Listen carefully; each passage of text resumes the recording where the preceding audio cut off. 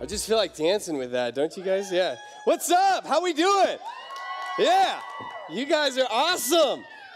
I am stoked to be here, and I hope you guys are having fun too. If it's your first time to One Students, welcome. You're a part of a very rowdy, funny-looking, strange group of people. But we're better because you're here, so hopefully you're having fun. And if you haven't, I know Bailey and Chloe just talked about signing up for groups, but if you haven't signed up for groups yet, you need to because you're going to miss out. And I don't want you to miss out, you know? I don't want you to get to the end of this year and then come back to me and be like, Alex, how come you didn't make me sign up for groups? Because I really missed out. If you're not in a group, you're going to miss out on so many nights, so many fun activities, so many great discussions. And that's one thing that is really important here at One Students. We don't just want to have fun. We don't just want to have an event. We actually want to challenge each other and grow intellectually and actually understand and process and figure out why it is that we are pursuing to be like Jesus. We don't want to just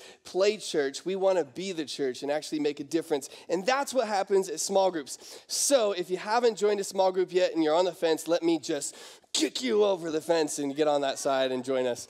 Join the Dart side. Bailey's like, I'm the Dart Master. And I'm like, the Dark Master? That sounds a little sick. But Dart. Okay, no shooting the communicator. So you guys having fun? Make some noise if you're having some fun. Awesome. Who here is enjoying school?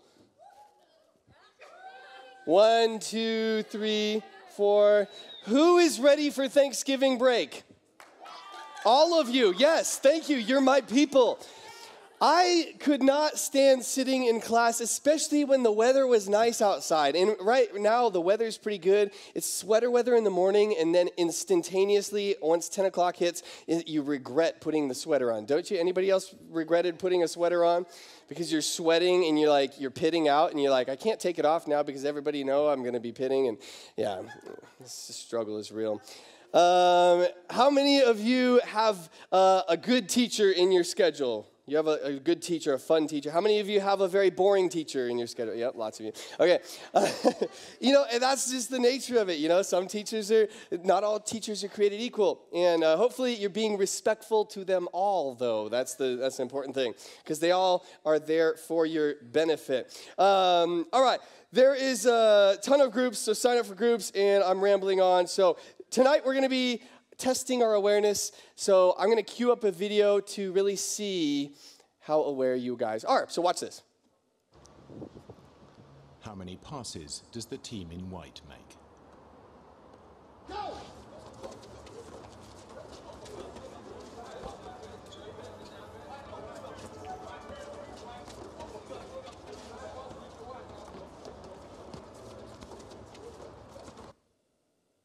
The answer is 13.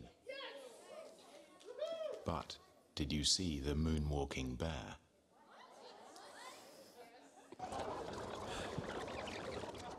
Go!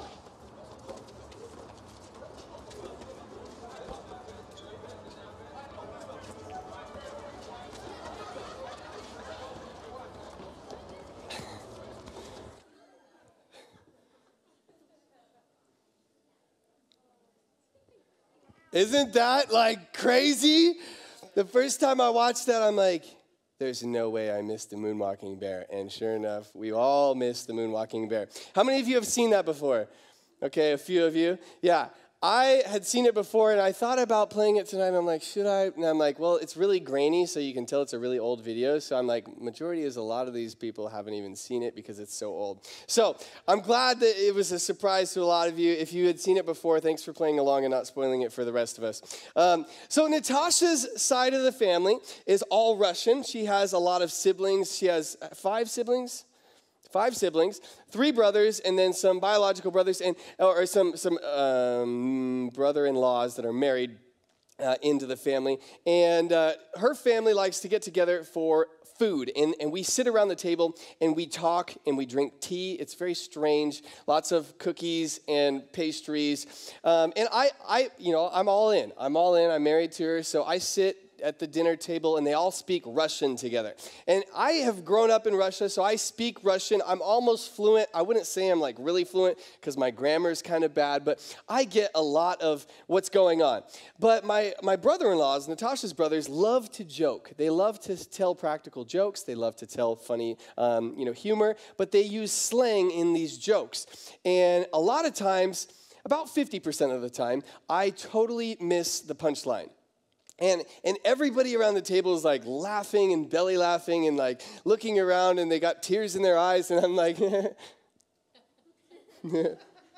just praying to God that nobody notices that I don't get the joke, right? You ever been there before? Your punchline goes right over your head, and you're like,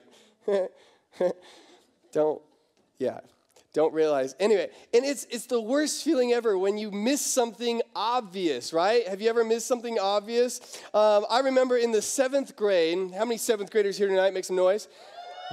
Come on, 7th grade showing up. I like it. I was in the 7th grade at Lakes Middle School in Coeur d'Alene, and my teacher, my social studies teacher, his name was Mr. Paul Ivy.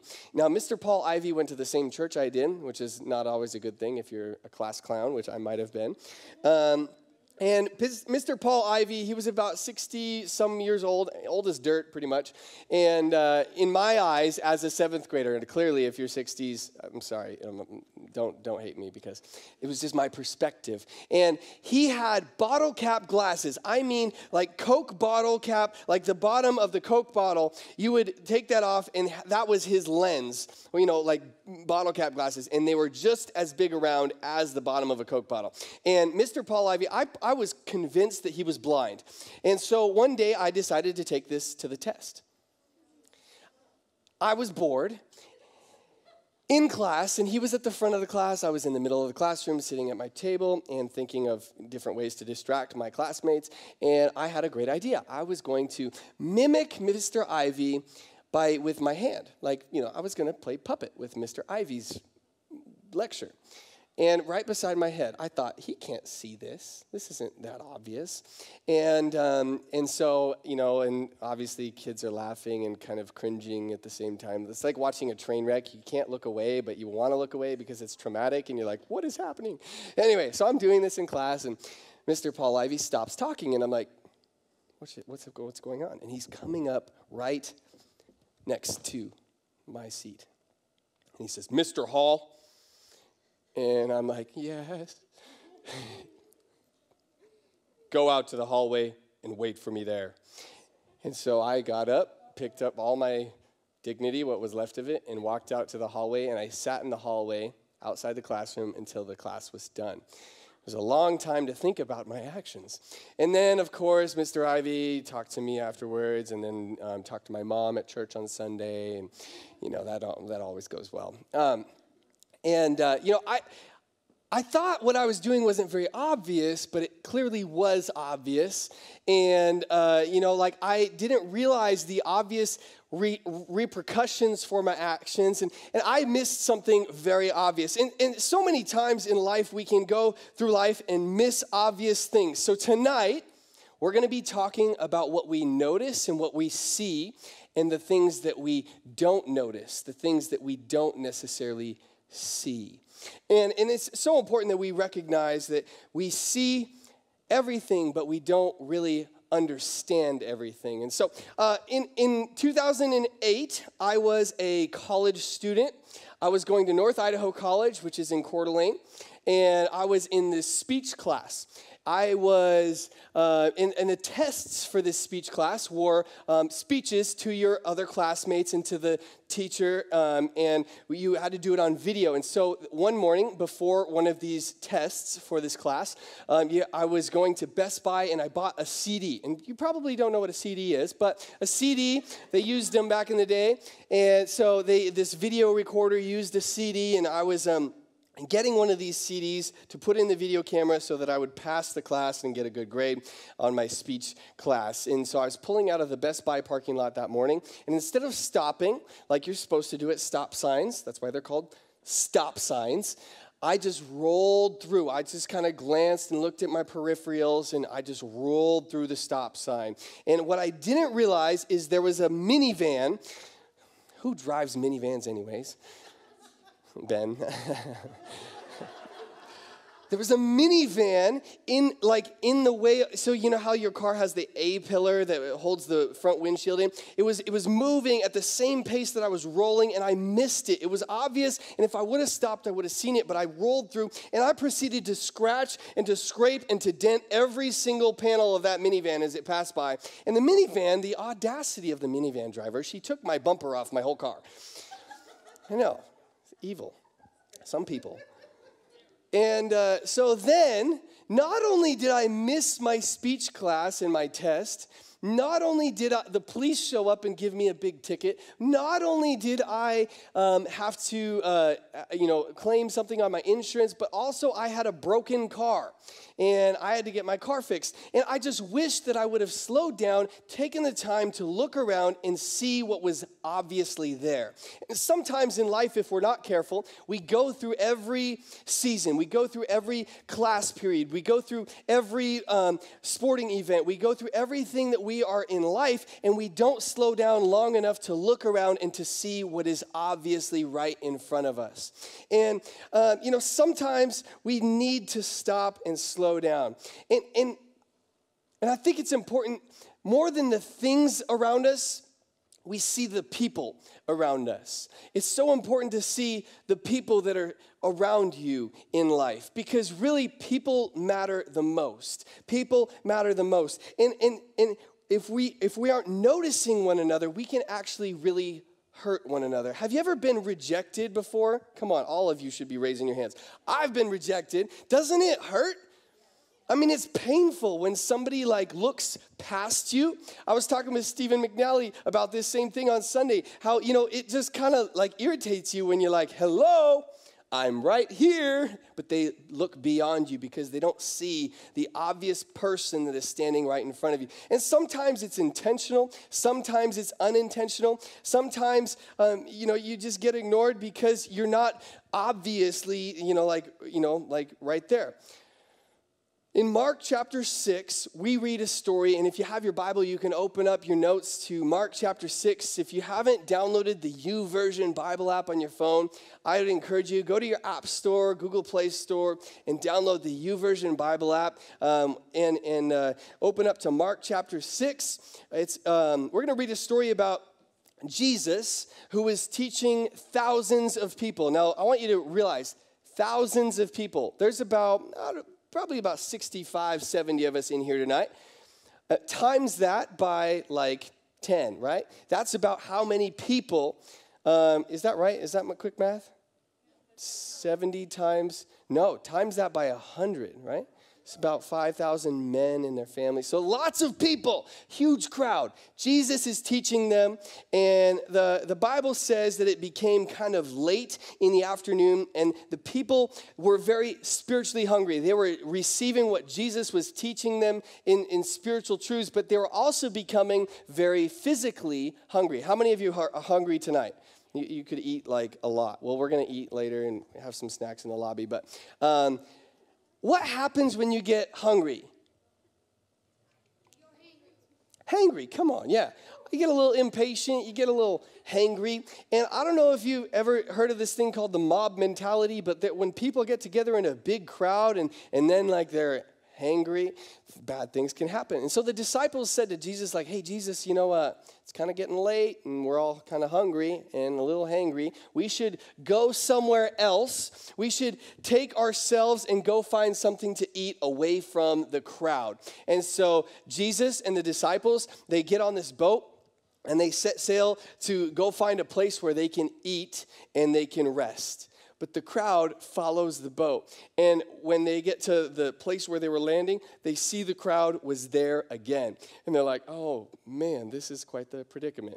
And so Jesus has awareness. He has observed there's a need for people. And so he begins to teach them again. But the disciples are like, hey, Jesus, the people are still hungry. They're still getting a little hangry. And Jesus is like, well, feed them. And they're like, with what? We would have to work, they said, for months to earn enough money to pay for the food of all these people. And Jesus asks this question. what do you have? What do you have?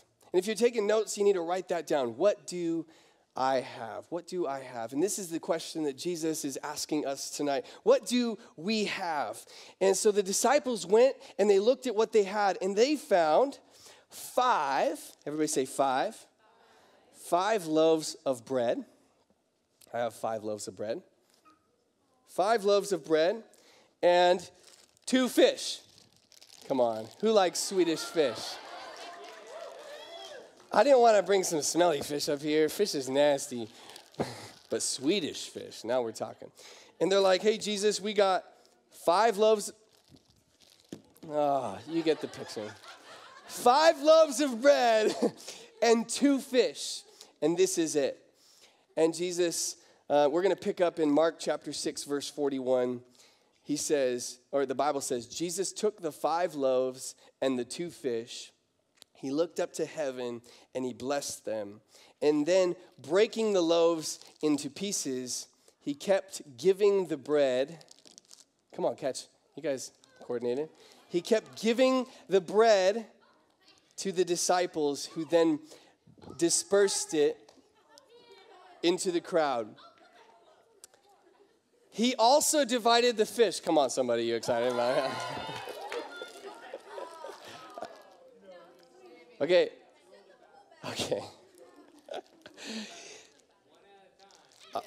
Here's what I'm going to do. You have to sit and listen to the rest of the story, and then I'll say go, and y'all can come up here and have some fish, okay? Okay. He then distributed the fish. Here we go. That way it doesn't get all dirty on the floor, okay? This floor is freshly painted. They all ate. Everybody say all. They all ate as much as they wanted. And after the disciples picked up 12 baskets of leftover bread and fish, a total of 5,000 men and their families were fed. I'm blown away by the ability of Jesus to take what we have, however limited our resources, however limited our abilities. He takes what we have, and if we will be open-handed with what God has given us, he is faithful to bless it and to use it to bless others. And so, all right, go. I know there's lots of people hungry. Hey, share, please. Share with your friends. Thank you. Connor needs one. Can we give one to Connor, my boy right here? Come on. Hook Connor up. If you got multiples. Anyway, thanks, Caleb. You're a good man. All right. Who wants bread? Here you go. All right. That's it. Here you go, Caleb. All right. That was fun. I share this story with us tonight because so many times we see an obvious need, right? You see somebody, you see an obvious need in your family, you see an obvious need in our world, at school or at our workplace, and we see that it's a big need. It's a huge need. And what we do is we look at what we have and we say, oh man, it's not enough. And so instead of doing something, what we do is nothing. We say, well, when I have enough, then I will do something. And this is not what Jesus is teaching us through this story. This is totally opposite of what Jesus is teaching the disciples in this story. Jesus is teaching the disciples to do 3 things. To do 1, see a need. Number 2, see what I have. And number 3, share what I have and believe God for the rest. And this is such a profound principle that we need to learn firsthand. Even if we don't have enough, even if I don't have enough in my ability right now, we can't do nothing. You and I cannot do nothing and claim to be like Jesus. You hear me this evening? We cannot do nothing and claim to be a Christ follower. Christ followers need to be like Jesus and do something. We have to be men and women of action. And that requires doing those 3 things. We see a need, we see what we have, and we do something, and we believe God for the rest. We see a need, we see what we have, we do something, and we believe God for the rest. And if you're taking notes, Write those three things down. We need to see, there's obvious needs all around us. And we need to see those in need, and we need to do something, and God will do the rest. The truth is that so many times we just don't notice. We become kind of immune to the needs around us. We become a little calloused to the needs that are in our lives. So do we have the perspective to see others? And if I'm being honest, I don't. I don't have the perspective of Jesus yet. I'm working towards it. We're all working towards having this perspective that Jesus is teaching us about, like to see others and to do something. And as we close tonight, we're going to close a little different. We're going to have Jenna come back up here and just play with the guitar. And I really want to close tonight's message with some reflection, some time where we think personally, individually, me right now in my life, tomorrow as I go back to school, tomorrow as I wake up and I interact with my family, right now, personally in my life, what is obvious that I'm just not noticing? What is there that I need to see? What is there that Jesus is encouraging me to notice and to do something with what he's given me? There is always something for us to do. So with every head bowed, every eye closed tonight, I just want to take a few moments as Jenna plays lightly on the guitar to ask God, what is it in my life that's there, it's obvious, and you want me to notice?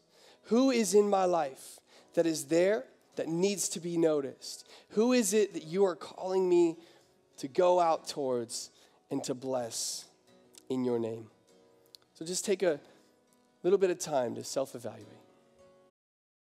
I love this song, Reckless Love, because on the bridge it talks about how there's no shadow he won't light up. And I believe there's some shadows in our life that are blocking our perspective. They're keeping us from seeing what God wants us to see. And so I'm going to pray tonight that God would light up the shadows in our life so that we could see others, so that we could put others first in our life, just like Jesus is teaching us to do. Jesus, I pray that you would help us to see those in our life that are right in front of us, that need us to be generous, that need us to be caring, to put others first. And I pray, God, that our schools would be different because, Lord, you're lighting up our perspective. You're lighting up our hearts to see others the way that you see us. And I pray, Jesus, that you would help us to just be honest with ourselves and selfless like your word instructs us to do. Philippians in the Bible 2:3-4 says, don't be selfish. Don't try to impress others, but be humble, thinking of others as better than yourselves. Don't look out only for your own interests, but take interests in others too. As I was preparing for the time that we have to close tonight, I know in my life I try to impress others. I try to do things that are impressive, but the Bible is saying don't try so hard to impress others with your abilities and your talents or what you have, but think about others over yourself. Put them first. And I think the beautiful thing about this scripture is that we want to impress others, and honestly, the most impressive thing we can do is to be like Jesus. The most impressive thing that we can do is to actually model who Jesus is and to care for others. And so if you want to impress people in your life, if you want to impress that boy or that girl or that friend, show them who Jesus is. And I know they will be impressed by that. Would you stand with me tonight?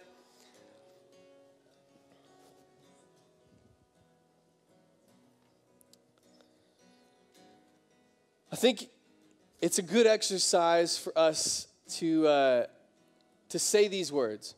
It's not about me. It's not about me. So let's repeat those. It's not about me. Let's do it again. It's not about me. It's not about me. So many times we live in a me-centered world where it's all about me, what makes me feel better, what makes me look better. But really in the kingdom of God and what Jesus is teaching us, it's really about others first. It's about saying, no, after you first, not me first. So as we close, with every head bowed, every eye closed, if you're here tonight and this is a new concept, like being others first, not me first, but putting others first, like Jesus is teaching us. If you're new to the faith or you're new to this whole idea of Jesus and you're open to saying, yes, Jesus, I want to be like you. I want to learn from you. I want you to be my Lord. If that's you tonight and you want to just take a step of faith in your journey and say, I want to be like Jesus. I want to live for him. I'm going to give you an opportunity to say yes to Jesus tonight by just simply raising your hand and believing in your heart that he's the Lord of your life. So if that's you, right now on the count of 3, just raise your hand. 1, 2, 3. If that's you. I see that hand. I see that hand. Anybody else? It's the best. I see that hand. Anybody else? Awesome. It's the best. I see that hand. Nobody. There's no other greater decision that we can make. All right, you can put your hands down. And we're all going to pray this prayer together. And it's just simply a prayer that says, God, I'm not enough. I need you to help me to be more like you. And I commit to live for you all the days of my life. So would you repeat after me? Jesus, come into my life. Forgive me of all my mistakes. And help me to make better decisions by putting others first and being like you. I commit to live my life for you from here on out. In Jesus' name we pray. Amen. Come on, can we just celebrate? Yeah.